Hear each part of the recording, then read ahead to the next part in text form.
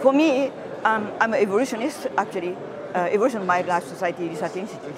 And if we can mature the political, our culture, then we can do everything. I mean, because the internet is such a powerful technology.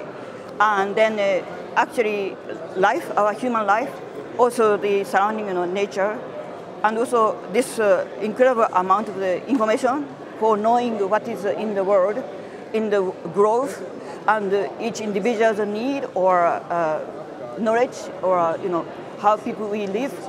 Those information can flourish to use, analyze, and then bring back with our vision of the future. And then I think we can build more constructively.